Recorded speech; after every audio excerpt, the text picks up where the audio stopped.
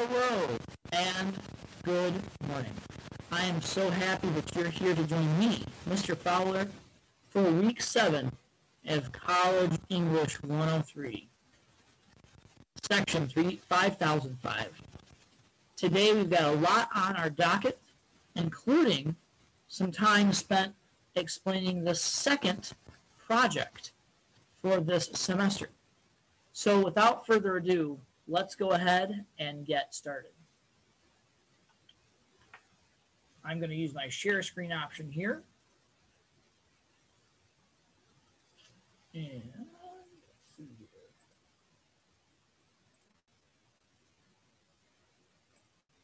Let's start by taking a look at the announcements for this week. First of all, I wanted to say something about the final grades for the self-assessment project. As we get ready to move into March, it's time for our second project to begin, which consequently means we're going to lay the self-assessment to rest. The grades are posted and should be visible through the grade link here on Desire to Learn. Let's move Mr. Fowler out of the way.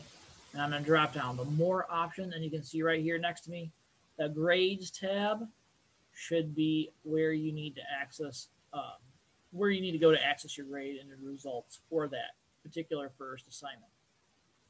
Not too big of a deal, but just in case you forgot how to access it, that's where it is. I can't really click on it right now because then I would show everyone's grade calculated to the current percentage, and that violates FERPA laws, so can't do it, but at least I can show you where to go to find that link. Okay, so that's the first thing. I think I've received 17 out of 19 drafts, final drafts. So I think I have spoken to one student who had some extraordinary circumstances. So I'm still waiting for that final draft to come my way. And if you are listening to this, watching this, and you're thinking, did I turn that in? I better check with Mr. Fowler. Please do check with me. That way we can make sure that everything is set up as it needs to be. Okay. So what are we going to do for the rest of today's session? Well, let's take a look at that. Specifically, we're going to introduce the second project. We'll preview that right here. Okay. And then we've got some PowerPoints to catch up on. Your reading for this week will have covered chapter 12 and 13. So we're going to be going over chapter 12 and 13 for today's lecture points. Then we're going to spend a little bit of time with grammar.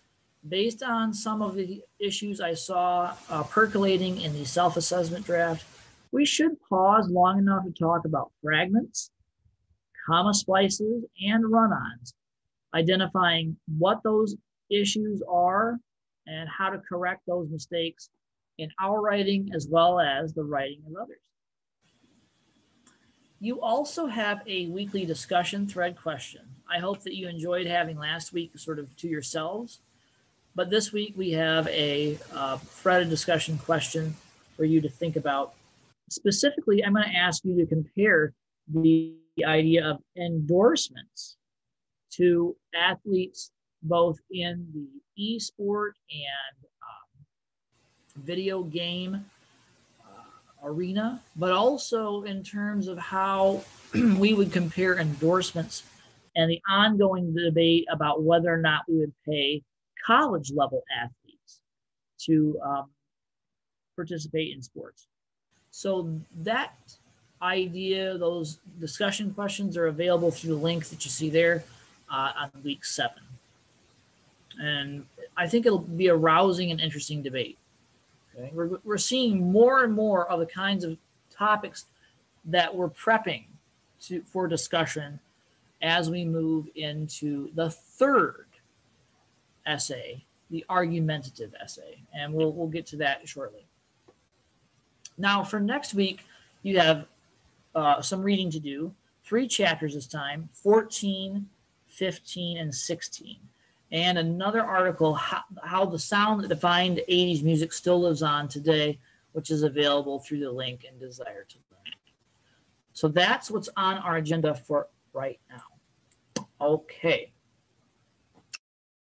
Like I said, I was so pleased with the fact that all of you did very well on your self-assessment essay that I feel we are ready to move forward for the next project and sort of start thinking about what potential topics we want to cover for this next essay, the analysis project.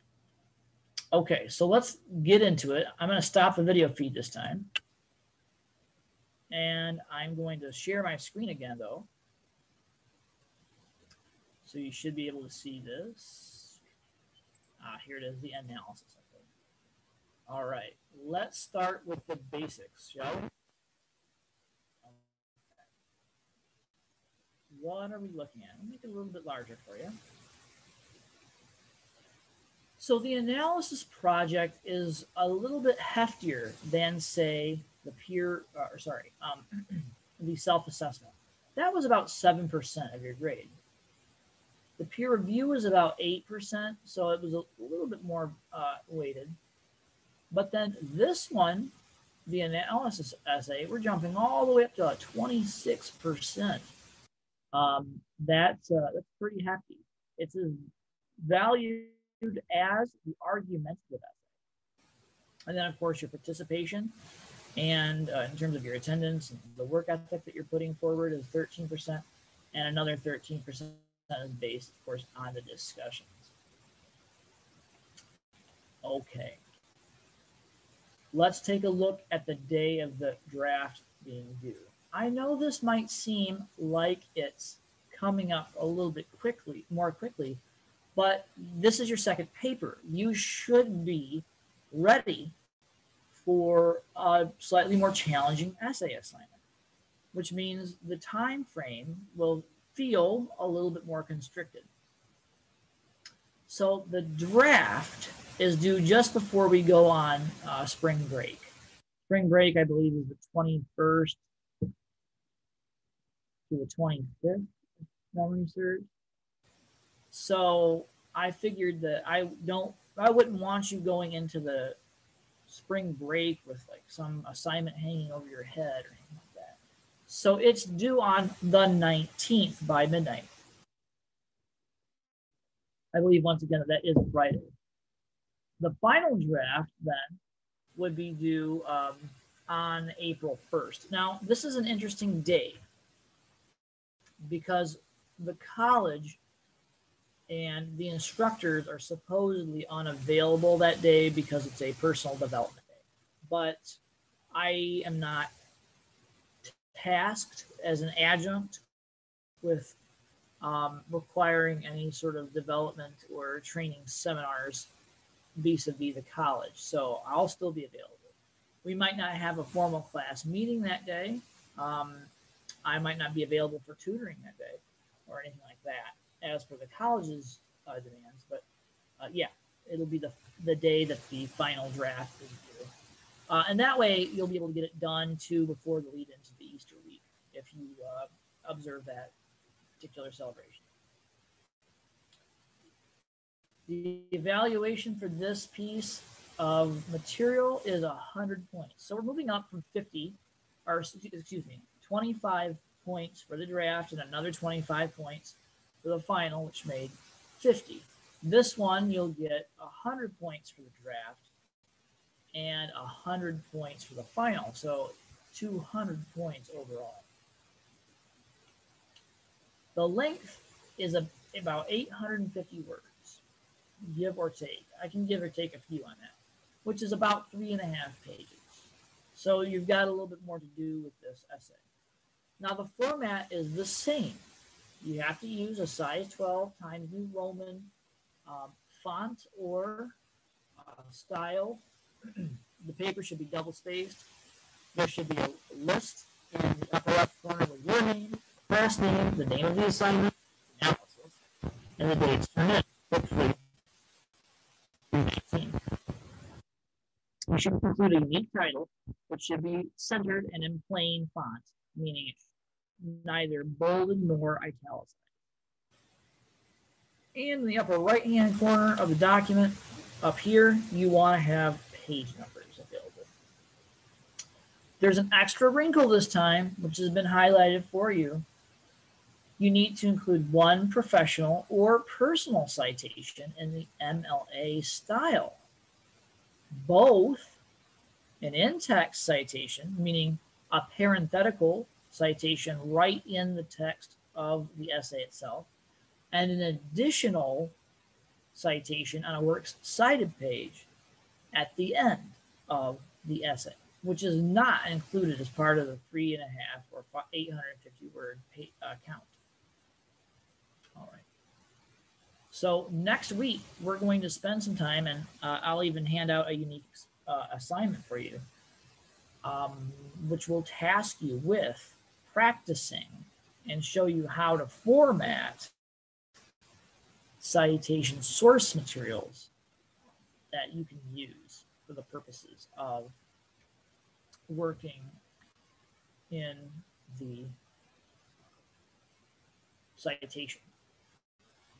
Okay, what is it that you're actually being asked to do, though? What is an analysis? Oops. Well, here we go. As you're no doubt aware by this point, the world of Ready Player One contains a vast cornucopia of pop culture from the 1980s. The world of the Oasis creator, James Halliday's youth. Your task for this paper is to develop a review of a single piece of pop culture ephemera. Now, there's a lot to choose from within the book, but broadly, you could select an album or episode of a television show or a specific film, a piece of art. And if I reflect on art, I'm talking about everything that would fall under that banner, including clothing or fashion styles, the visual arts themselves, toys, games, video games, that sort of thing, sculpture, etc. You could also pick a novel or an invention or innovation or other 80s era icon to review in order to deepen your knowledge about the world from which the Oasis is derived. Now, a couple of quick points of clarification. 80s era icon. Some of the things that are mentioned in Ready Player One, some of the pop culture beats, are not necessarily confined to the 80s. In the past, for example, I had a student approach me with a keen interest in writing a paper about the television series Firefly, which is mentioned in the book. I certainly agreed to that. Another way to think about this project, if you're not really interested in the 1980s, you're like, oh, that's not really I associate that with old boring stuff. That's fair. But you may want to approach this topic as thinking about this idea of what Halliday considered canon, what he found to be the most culturally important and appropriate things that were worthy of our time and attention. What do you think you would add into that canon? Because Halliday's kind of a, in very basic terms, he's kind of an old white guy, and a lot of his interests reflect those parameters. So if you were going to expand the knowledge or the focus of a vast sort of space, like a virtual space like the Oasis, what kinds of things are missing, either from 80s culture or from the culture in general that deserve to be added in to the Oasis? Maybe that's a different way for you to approach the same project. Let's also assume for a moment that you do want to focus on an 80s era novel. You should probably pick a novel that you've already read. one that you remember. Don't try to read a side novel or something like that. I would avoid that if that's,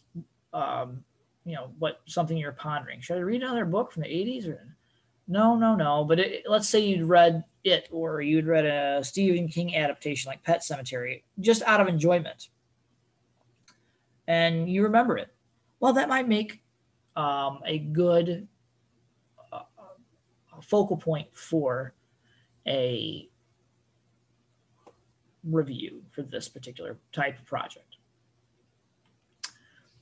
Now, it is advisable, if possible, because I know that this isn't everybody's reality, but it's advisable, if possible, to consult your parents, maybe even your grandparents or guardians, to enlist their expertise in completing this project. That's right. One of your two options here would be a personal citation in MLA style. Maybe you can get the information right from the horse's mouth, so to speak, by interviewing or discussing these parameters with your parents or grandparents or guardian, aunt, uncle, etc. All those sorts of things would count.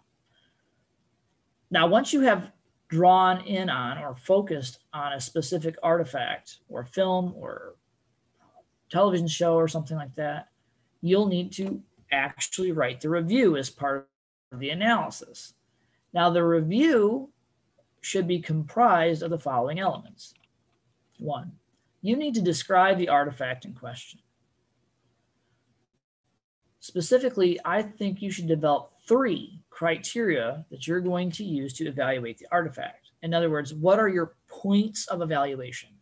Let's say you were going to review He-Man and the Masters of the Universe toy line. Okay, well, you might want to review the scale. You might want to review its distinction from its competition, notably Star Wars and the toy aisle in that era.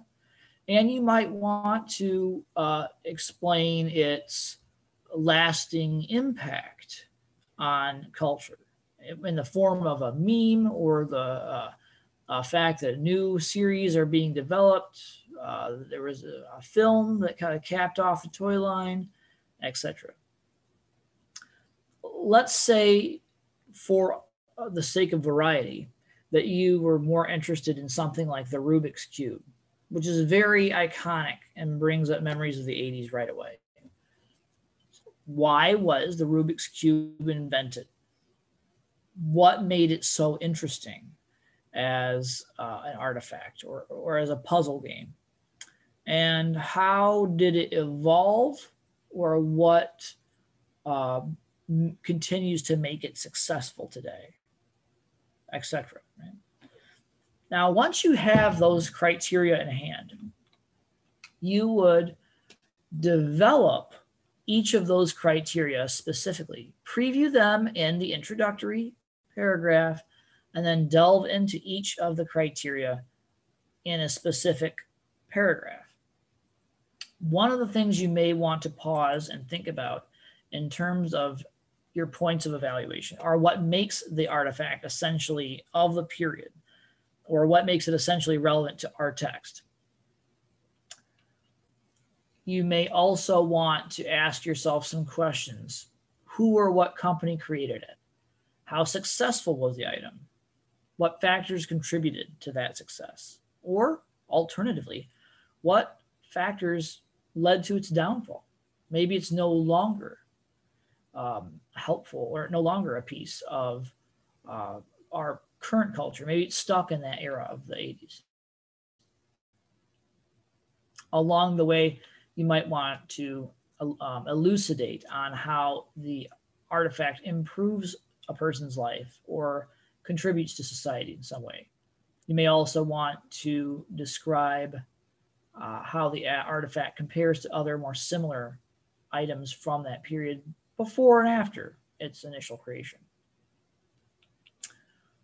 Then for criteria number 3, I do have some specific criteria that I'm trying to help you to develop as a point of reference. Now, you could have a third unique criteria. I, in fact, encourage you to do this.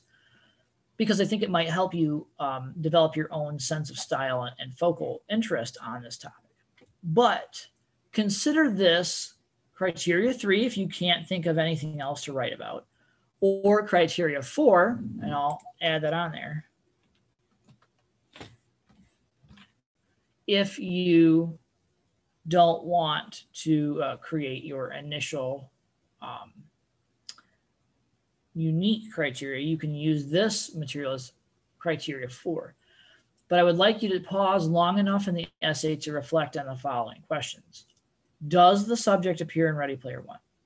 If it does, how do the characters refer to it or interact with the object or item? If they do not, which is perhaps more frequently the case, as students really like to have fun with this project and try to throw Mr. Fowler or the 80s guru Ernest Cline a curveball. If it doesn't appear in the book, how might the characters have interacted with it or used it? A lot of times students will find musical artifacts from the period that are either instrumental or maybe just in a genre that was beginning to develop, like rap or hip hop. And they'll speculate on how it could have been used or how characters would have reacted to it. Why did you choose this item in particular to focus on? For your conclusion, of course, don't forget to do all the same basic things. Restate your thesis, restate the essential criteria you identified, and try to close in a memorable way using the kind of pyramid format to address those key points, starting with a specific topic sentence and expanding it to a more general end statement. And for your general end statement, you could select a famous quote or joke, perhaps an item slogan, since we're dealing with the potential for mass market goods here. You could echo back a line from the first paragraph to create an effect that sort of creates resonance with the beginning and conclusion. You could use a sentence composed of one-syllable words to grab the reader's attention. You could set up an ending of the discussion by linking the object to the larger context, or conclude with a sentence that's compound or parallel in structure, because such sentences can establish a sense of balance or order that may feel just right at the end of a complex discussion. Okay, so that is a look at our next project, the analysis. I'm sure that you're going to have questions. I'm sure that you'll have concerns about some of the content that we're going to cover in the weeks to come. And that's what I'm here for. You can email me at any time or day and night, and I will get back to you within 24 hours to help you determine whether or not the topic that you're thinking about is appropriate to the scope of this particular assignment. You may have some ideas that I would suggest you save until the final project.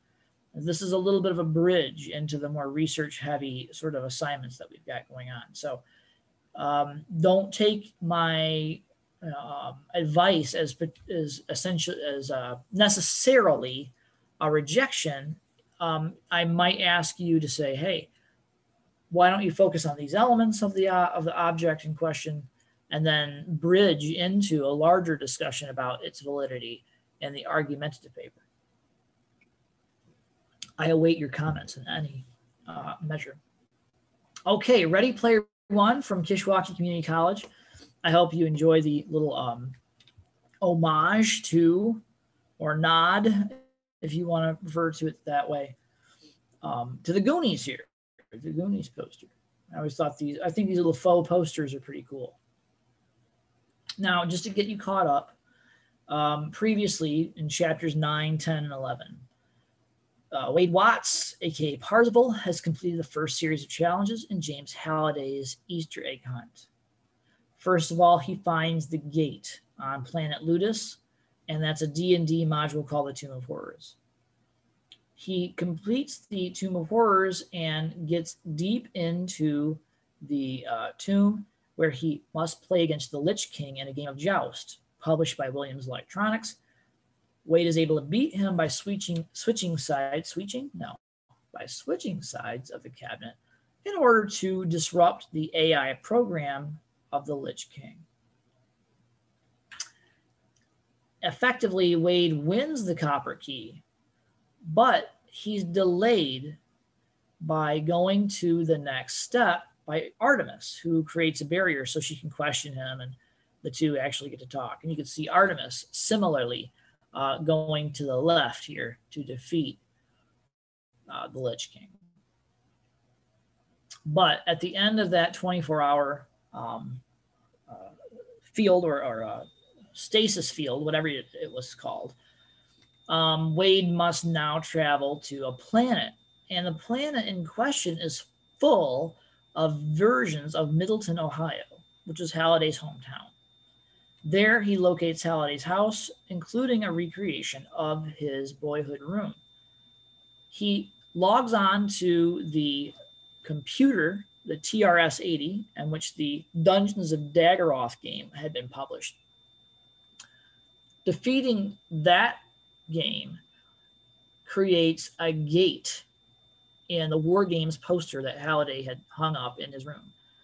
A plate appears over the poster with a keyhole.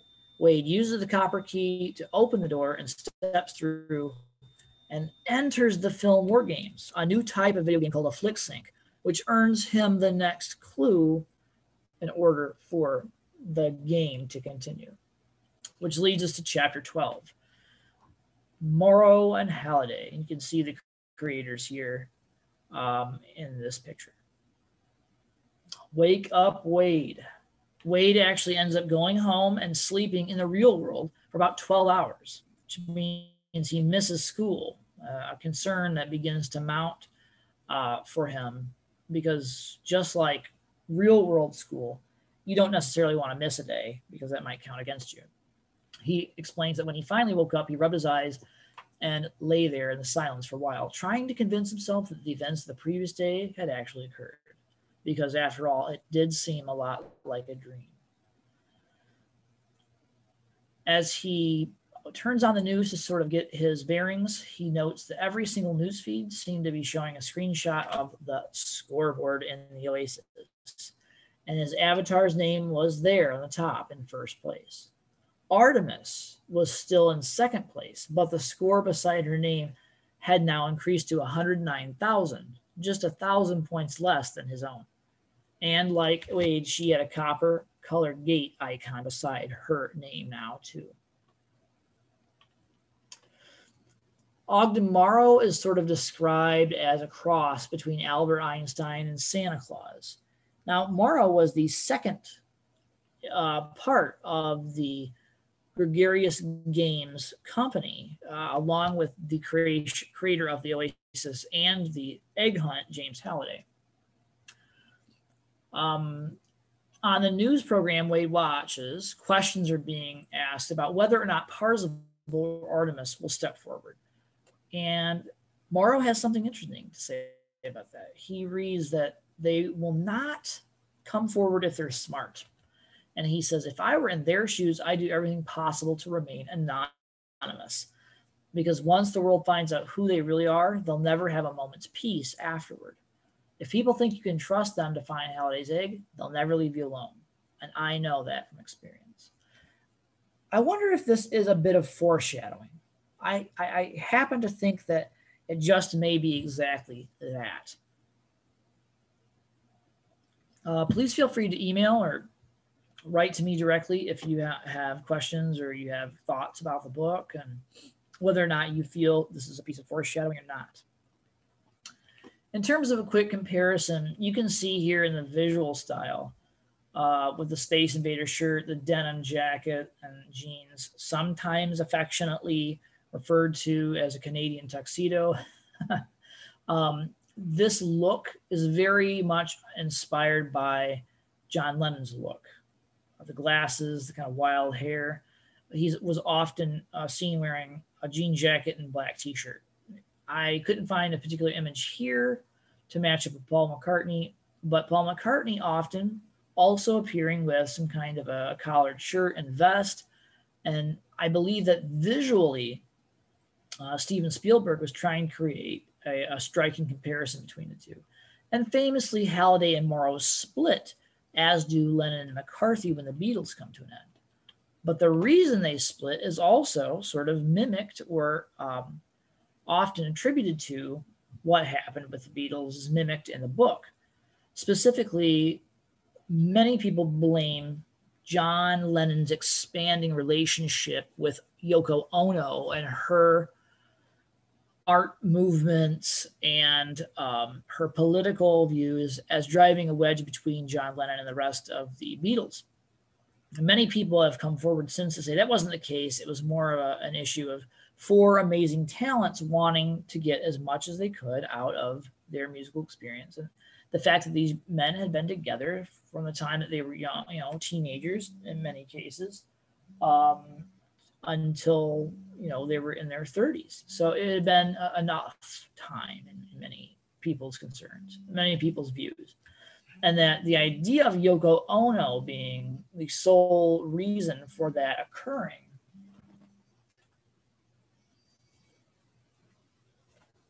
is a popular idea, but not necessarily completely true.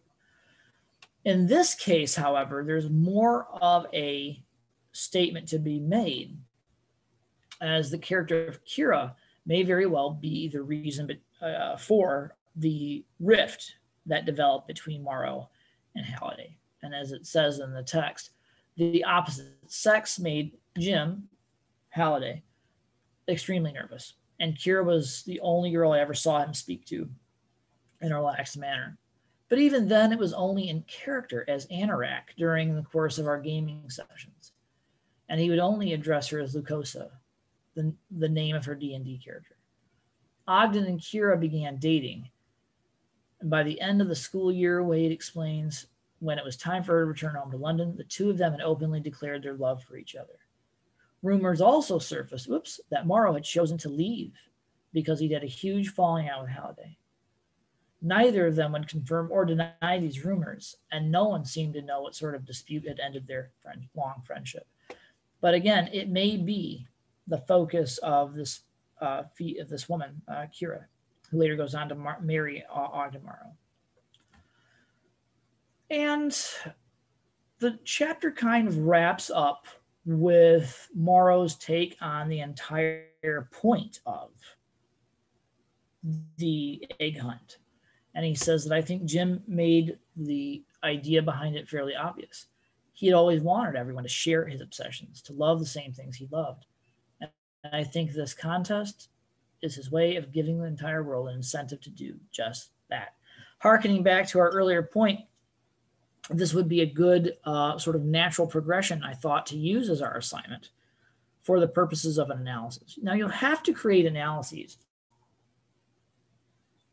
or reviews for many other courses that you will take in your college experience. So using this kind of pop culture goofiness as a way to ease into those projects should be fairly painless, and I dare say even a little bit interesting. Well, we'll see what you think of that as we continue on that vein. H begins to call Wade, and he says, Wade says, "Hey, what's new, H?" And H, of course, says, "What's new? You mean other than seeing my best friend's name appear at the top of the scoreboard? Other than that, not much at all." Of course, he reveals in the background that he is at the entrance of the Tomb of Horrors. So H is getting a little help from his friends to advance. But he's not calling just to brag about finding the Chamber of Horrors, tracing back Wade's movements, but he explains, or he asks rather, does anyone at your school know your avatar's name? Remember that at school, Wade is simply Wade 3. He's not Parzival like he is out in the Oasis. And Wade says, no, I've been careful to keep it a secret. And H says, that's a good thing because several of the Gunters who frequent the basement, H's hangout, know that we both attend school on Ludus. So they might be able to connect the dots. And I'm worried about one in particular, that being IROC, of course. And we'll see how that develops. Chapter 13 gets us into this concept of riddles and endorsements. Specifically, we learn a little bit more about IROC and his attempt at blackmailing Wade and H into revealing the information about the gate. And he says, I returned to school Monday morning considering the idea of calling in sick, but I was concerned my absence might raise even more suspicions. But when I got there, I realized I shouldn't have worried because due to the sudden renewed interest in the hunt, over half of the student body and quite a few of the teachers didn't bother showing up. So again, this is big money. So even teachers have to ask themselves, is it worth missing out on the opportunity to advance in the hunt? You know, even if I picked up this much money in Oasis credits, I might get more than I was paid for by the Oasis or public school systems. So that would be interesting. An interesting conundrum for Mr. Fowler to puzzle over. Would I show up or would I go on to the hunt? I'd probably show up, to be honest with you. And of course, IROC sends emails to H and me, Wade says, attempting to blackmail them. He said that if we didn't tell him how to find the copper key in First Gate, he'd post what he knew about us to every Gunter messenger board he could find. And when we refused, he made good on his threats. Of course, he had no way of proving he really knew us, though. Which leads to the introduction of a couple of new characters, Daito and Shoto, the samurai. Daito meaning the long sword, the older brother of the two, and Shoto meaning the short sword or younger brother. The two of them also complete the quest, and their names also appear on the scoreboard. Meanwhile, as other characters begin to advance on Wade's position, he's puzzling over the next clue. And he's got another quatrain here. The captain conceals the jade key in a dwelling long neglected, but you can only blow the whistle once the trophies are all collected. And Wade just is completely baffled by this one. He keeps working out whether or not this could have an allusion to Captain America or Captain Tennille or some other sort of character. But in the meantime, he realizes that he has now been presented with a particular opportunity. And he said, I received several endorsement deal offers from companies who wanted to use Parzival name and face to sell their services and products. These companies were offering to pay me in Oasis credits, which could be transferred directly into my avatar's account. So, you know, one of the things Wade discovers is that when you earn a certain amount of money, your money begins to work for you rather than you working to earn money. It's an odd phenomenon that celebrities and athletes can encounter if they do things correctly. There are all sorts of stories about athletes and celebrities who lose all of the money that they earn. But many conscientious performers and high-paid athletes find that the phenomenon of money working for you once you earn a certain amount of money is a real revelation. Oprah often is credited for this. She said that I used to work for money, but once I earned my first, I think it's $100,000, I realized that money could work for me. Meaning just that you can earn money back on the investment. If you live like a regular person, but find copious amounts of money, and then that money is, the basis of a nest egg that's developed financially, you can be financially independent for majority of your life.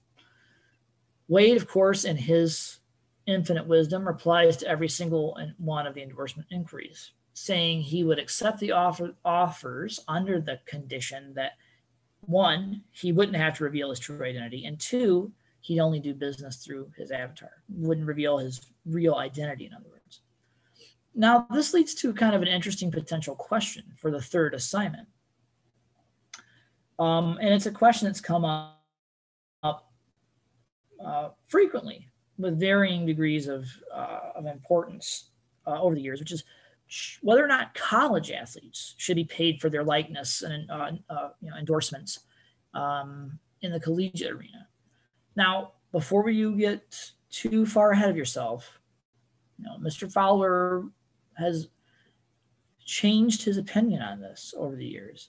I used to sort of be, especially when I was a student, I was adamant that would not be fair, especially to more typical collegiate experiences. Students, in my original perspective, shouldn't be paid if they're a student athlete, because they're being paid to attend the college. They're being paid in education, educational value. That's what their pay is. But that's not exactly as cut and dry as it appeared to be. Many of these young men and women are used in promotional imagery. Their likeness is used to promote products and actually even equipment in these tournaments. They're asked to wear a certain kind of piece of sporting equipment, a certain brand of shoes, etc. And to deny them monetary gain when their image is used by the college, that's a little bit one-sided.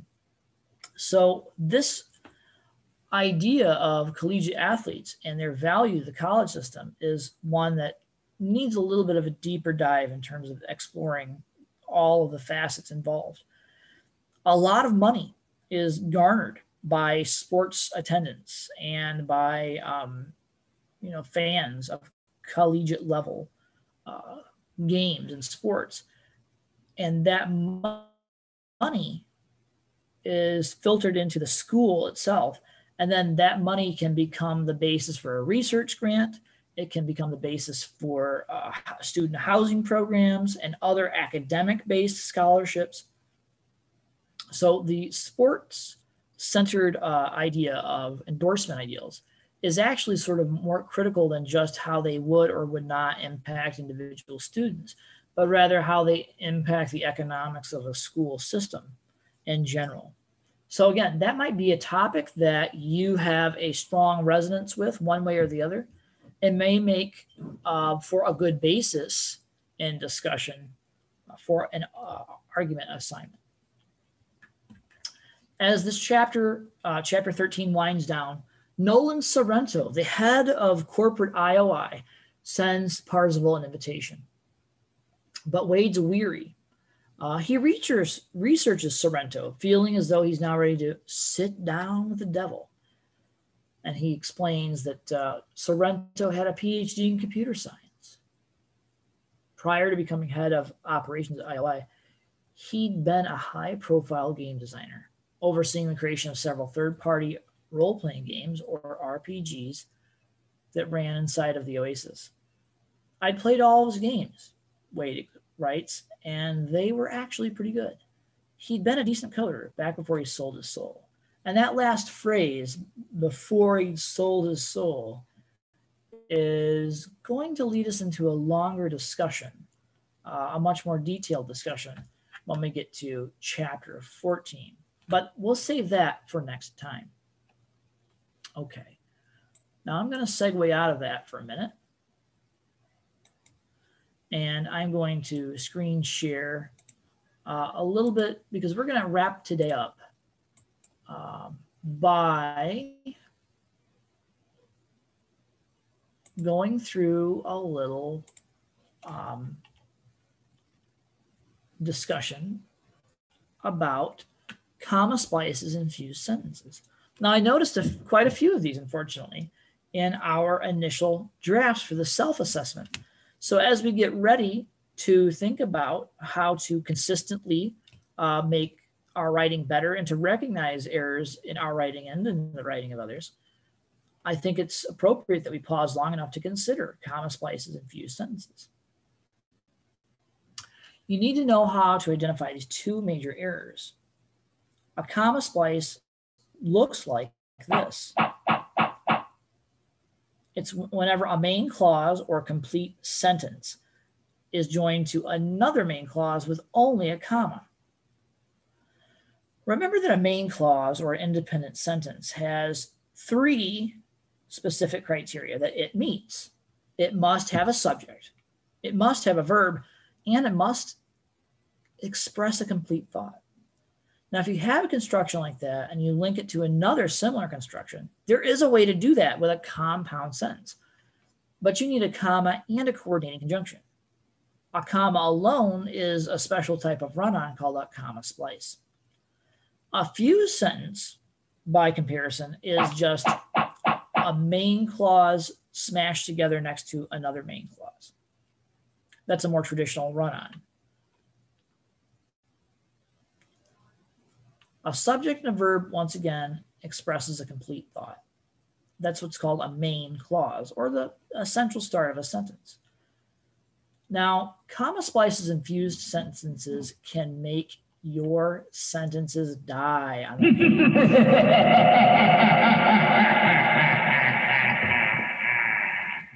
And we don't want that to happen. Here's a sample sentence that's got some problems. Grandma still rides her Harley motorcycle. Her toy poodle balances in a basket between the handlebars. Those two ideas are smashed together. If you find the first noun or pronoun in a sentence, you would select grandma. And what does grandma do? She rides, or still rides in this case, her Harley motorcycle. Her toy poodle, that's a second subject. And what does that poodle do? It balances. The poodle balances. And then we have a prepositional phrase to wrap it up and give it more context, in a basket between the handlebars. So we've got two subjects and two verbs, which means we've got a fused sentence. We know it's not a comma splice because there's no comma here. So the error is right there. There should be a period and a capital letter starting a new sentence. As Graham explains, a comma won't help. It will make a comma splice, which is as equally terrible of an error. So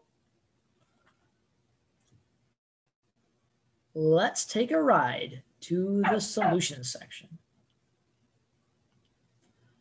The first option is the one I explained earlier. Just put a period there and start a new sentence with a capital letter.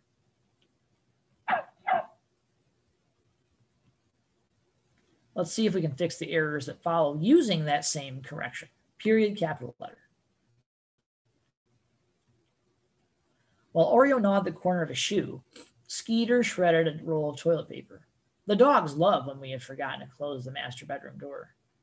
In this case, you have two commas. So the immediate question is, which comma do you correct? Well, here we have a subject, Oreo, and a verb, gnawed. But we also have the presence of while here. While, of course, is a preposition, which explains the context of time or place to the reader. So we don't have a traditional sentence within a prepositional phrase. So while Oreo gnawed the corner, and then we have another one of the shoe. So those are anchored to the main clause, which begins with Skeeter shredded a roll of toilet paper. So Skeeter shredded. This is the first main clause. So this comma after paper is the one that needs to be corrected. A bucket catches water under the leaky ceiling. Annette wishes she had trimmed the big oak tree before the rotten limb crashed to the roof. This one's easy. The comma needs to be replaced, and Annette is the new word that starts a sentence. Freddie's car is a mess. She has overdue library books piled up in the front seat, and she uses the floor as a trash can for her frequent lunches at fast food restaurants. Again, Freddie's car is a mess. The car subject is a mess object, period. New sentence. On a busy Saturday night, Andre sweated in the hot restaurant kitchen as he assembled pizzas. He dreamed of one day having his own cooking show on the Food Network. Andre sweated. Where did he sweat? In the hot kitchen object. Period. Start of a new sentence. Now let's think about another option. And this might be more natural for a lot of you.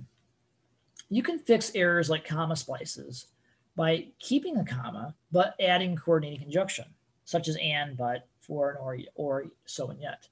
You can easily remember the coordinating conjunctions with the acronym FANBOYS. For, and, but, or, and, I forgot the N.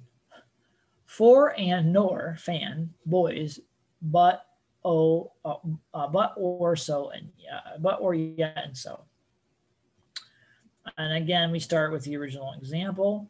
Grandma still rides her Harley motorcycle, comma, and her toy poodle bounces in a basket between the handlebars.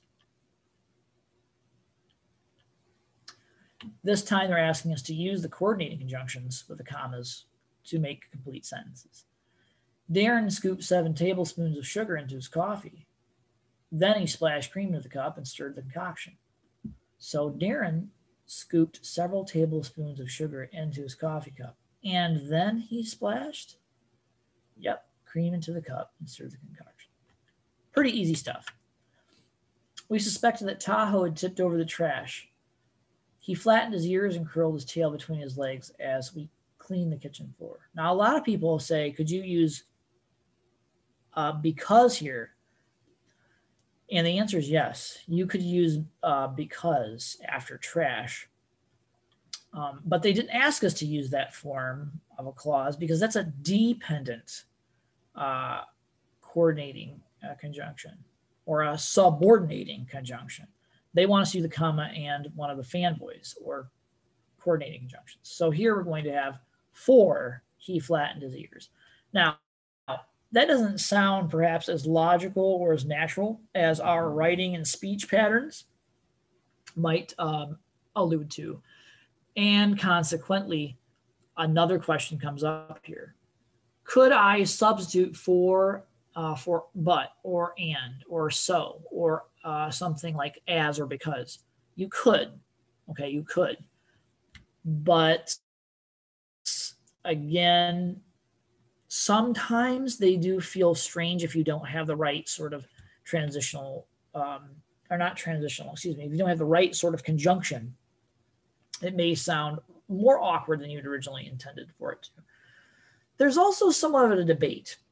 Would you use a comma in conjunction with the word because? You don't have to. Strunk and White, the old style grammar gurus would suggest that you would use a comma with because. Mr. Fowler's not going to mark that down on your paper either way, but typically the move has become, going back to our first grammar lesson with commas, to not unnecessarily hook the eye of your reader with extra commas. So consequently, we tend to just use because sans comma. However, it's not a mistake per se if you use it. Okay, butterflies had never visited the backyard. So Luana planted an assortment of flowers, to entice them with their sweet nectar.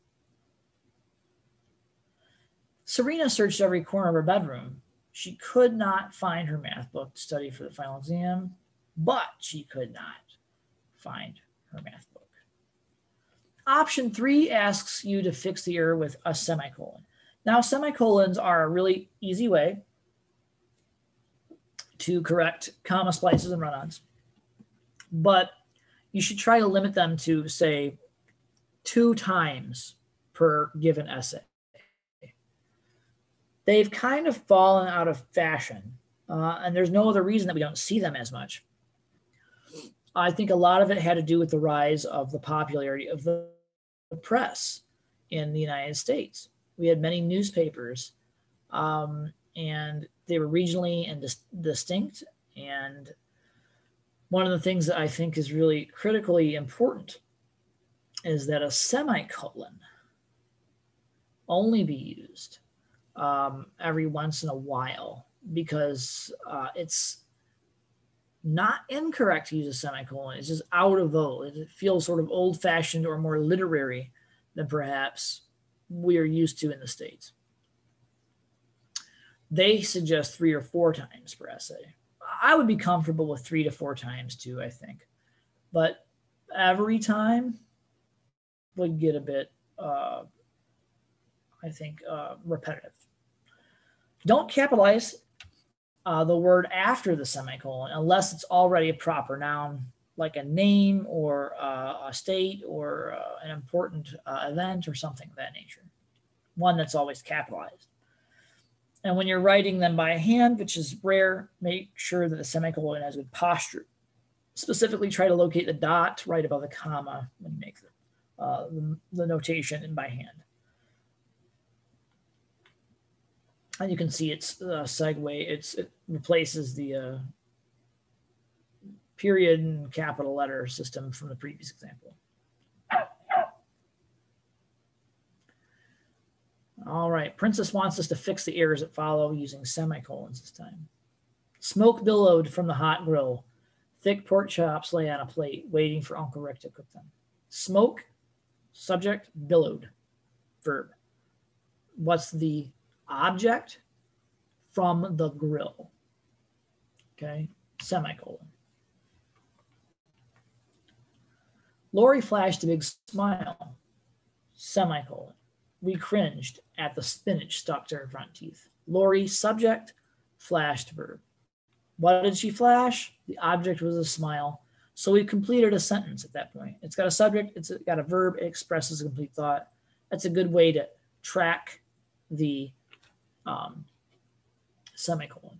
Remember that if you're having trouble with this, the first noun or pronoun in a sentence is almost always the subject, and the verb is almost always following right on its heels.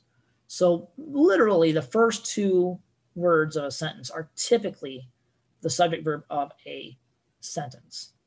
In English, that is. Jiggling his foot. Now, here's an example where we've got a ing or gerund word out there at the beginning, and we've got a comma. So remember back to the commas PowerPoint from a couple weeks ago. It's all posted on D2L if you want to review, by the way. But we talked about that as a certain type of construction. Remember, they were called modifiers, right? Oops, no, they weren't called modifiers. I said the wrong word. They were called, what are they called? Oh gosh, well anyway, they have an ing or gerund phrase at the beginning. So it's set off from the main sentence as a comma. Why can't I remember that? I'll come back to it in a minute. But as you can see, the actual subject comes up next, and it's the word Carlos. So subject, which means the verb should follow right after the subject, sat. Carlos sat. And we have a prepositional phrase, in the waiting room. He dreaded the shot of Novocaine required to fill his cavity. Okay, so room is the object. Now, interestingly, a preposition can contain a object, but it cannot contain a subject, nor can it contain a verb. So the semicolon must go right here, replacing a comma after room. Okay, so let's see.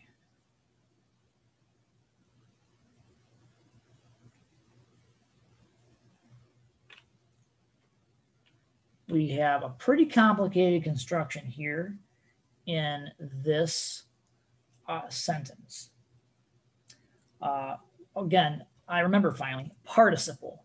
ing, that's what I was trying to think of. Sorry, participle phrases. An ing or d or ed word that starts as a phrase at the beginning of a sentence is set off by a comma. It's a participle phrase. It's also called a gerund in this case. So jiggling ing, gerund, his foot, it's a participle phrase that's stacked on top of a complete sentence or independent clause. Okay. Pushing and grunting, Tyrone tried to budge the heavy refrigerator. Finally, he decided just to paint around it, leaving a rectangle of dirty beige behind the appliance. Again, we have another participle phrase, pushing and grunting, so we start looking for the subject here. Tyrone, what did he do? He tried. To budge is not a verb. It's actually an infinitive phrase. So Tyrone tried is the core of the sentence. So we should replace refrigerator with, or the comma rather, after refrigerator with a semicolon. And make sure that you put a comma after finally. You can also fix the error with a subordinate conjunction. This is what I was talking about earlier when I was referring to the instances with as or because.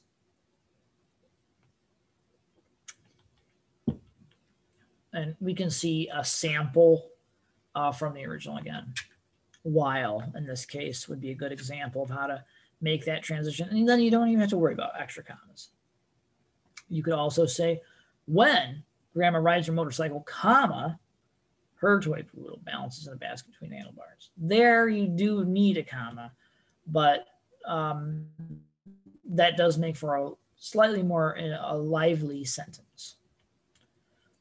So again, remember these general punctuation rules when you use subordination.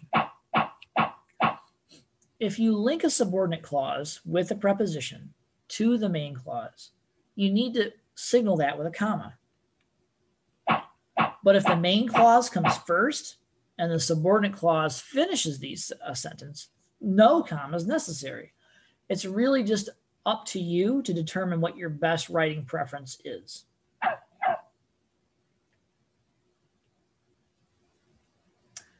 Here's a sample. When Grandma rides her Harley motorcycle, comma, her poodle balances in a basket between the handlebars.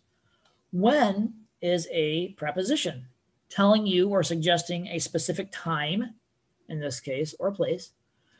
And as you suggest here, you could not end the sentence right there. You couldn't write a complete sentence that said, when Grandma rides her Harley motorcycle, because that doesn't express a complete thought, even though it does have a subject, Grandma, and a verb, rides.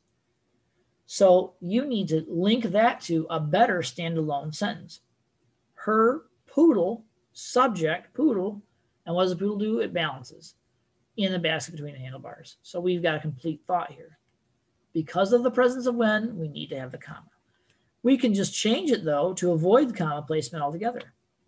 Grandma rides her Harley motorcycle while her toy poodle balances in a basket between the handlebars. Grandma rides, subject, verb, her motorcycle. Okay? There could be a period there, standalone sentence. But if you put while, another preposition that includes time, or that indicates time there, you can link that sentence to a standalone sentence and no comma is necessary. So let's try some subordinate conjunction corrections. Jeff licked the soft serve cone. He tried to keep up with the melting ice cream. So I'm going to guess while right here. Okay, or as in this case. As he tried to keep up with the melting ice cream. In this case, the main clause comes first, so there's no comma necessary. Nathan rudely slurped the spicy soup. Maybelle began loudly crunching tortilla chips. Since Nathan rudely slurped the spicy soup, comma, Maybelle loudly began crunching the tortilla chips. When you start with a subordinate, then you need a comma to link it to the main clause. Harold held his hand under the cold water.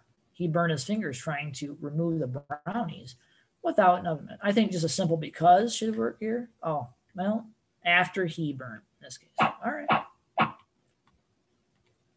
The flowers waited for rain or the cool spray from the sprinklers. They wilted in the sun. As they waited for the rain or cool spray from sprinklers, comma, they wilted in the sun. They is your subject, wilted is your verb. That's the complete or independent clause here. The presence of as makes the entire thing dependent. It doesn't express a complete thought, even though flowers waited is a subject and verb pair. It doesn't make sense if you were just to put a period there. A subordinate clause precedes the main clause, so a comma is necessary between them. Here we go. Find and fix all the comma splices and the few sentences that follow. I went to the bathroom last night. I heard someone singing in Spanish. A simple period with a capital I would correct the sentence. Or you could use the coordinating conjunction for, or you could use the semicolon I, or you could even say, because I heard someone singing in Spanish. Now, what is that spider doing here? Surprised, I turned on the lights. What idiot was making noise in my bathroom so late at night? So here, again, we could say period after lights. We could, and that, or, whoops. That would be a good correction. So, okay, 3. I looked everywhere, behind the door, in the closet, under the bathroom sink, but I couldn't find the source of the music. There, we need something. The singing was really weird. Semicolon, maybe, period, capital T, comma, and coordinating conjunction here. There's that spider again. I listened closely. The singing seemed to be coming from the window above the bathtub. I listened closely. We need a period and a start of a new sentence here. The singing seemed to be coming from the window above the bathtub, so I stuck my head around the shower curtain and looked in all of the corners. It was unbelievable, period. There was a spider spinning a web behind my shampoo bottles. All the while, she was singing Spanish love songs. 2 sentences here, semicolon after bottles. All the while, comma, she was singing Spanish love songs. When the spider saw me staring at her, she said, eek, period, or exclamation point. I wasn't used to spiders squeaking in surprise at me in my own bathroom. When the spider realized I was a human being, she crouched further behind the shampoo bottle, period. I, on the other hand, went to get a can of Raid. Oop. There she is. Okay. When I returned with the can of Raid, I pointed at the poor spider, wishing for her, period. Or wishing for her death, rather, period. She, as a result, started singing even more beautifully.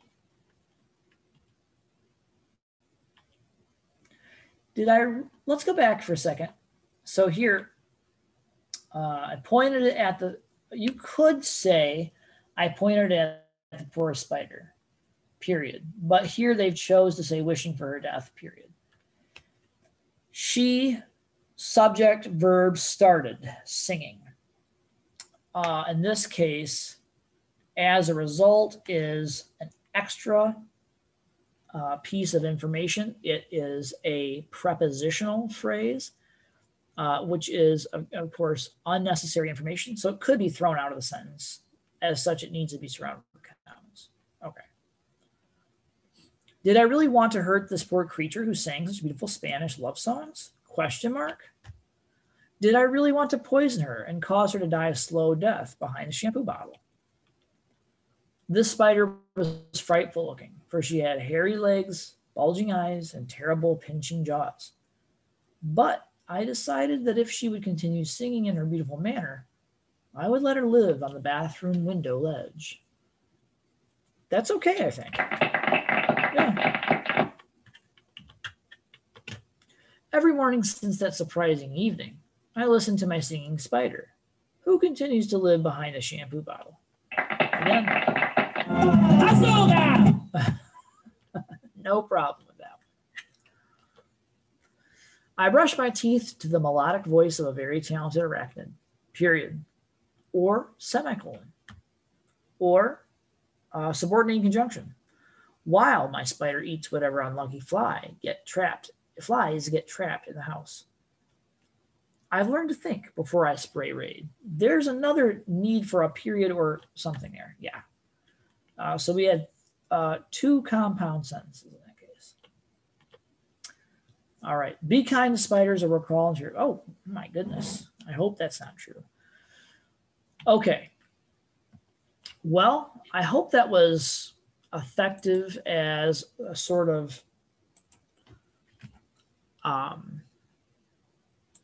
primer on, or perhaps review on subject and verb usage as it pertains to how to recognize an independent or main clause as compared to a subordinate clause.